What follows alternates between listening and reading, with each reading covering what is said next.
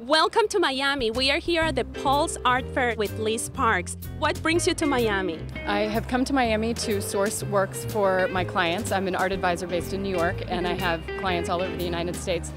Pulse is a really great contemporary art fair. There's a little bit of something for everyone here, and this is where I like to start with for some of the collectors that I work with. Wonderful. Well, we're so excited. Let's go and check it out.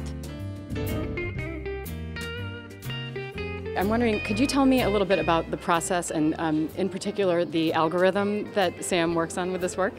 Sure. Sam basically starts with a blank sheet of paper.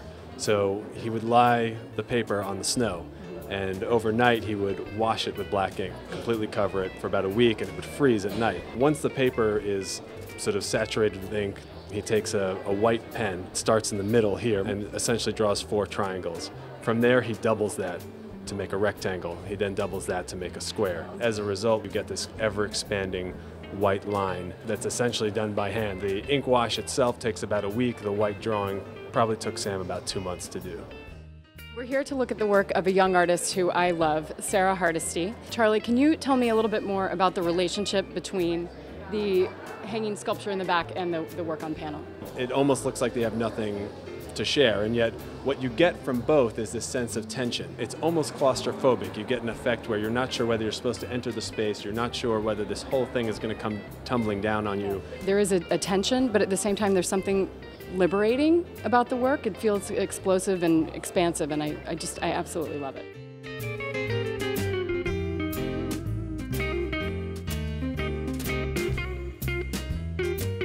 Here at Pulse, we have a solo booth of work by Sharon Loudon, who's a New York-based artist.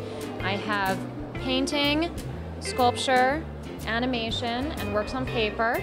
Sharon's imagery, or her characters, if you will, are consistent throughout all her media. 20-some years ago when I was going to school, I was a figurative painter, and then I broke the figure down into these lines that I've been using for many years and trying to give them character in different forms. What I love to do is to explore these forms and to create some sense of beauty or whimsy through the work that you see here.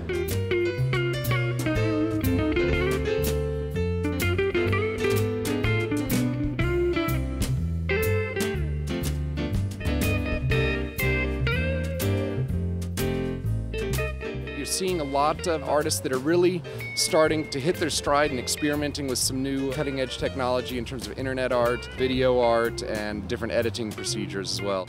We have some really great pieces all over the fair. I'm really pleased with it. Well, thank you so much. We've had such a great time here. Thank you. Ovation is the only network dedicated to all forms of art.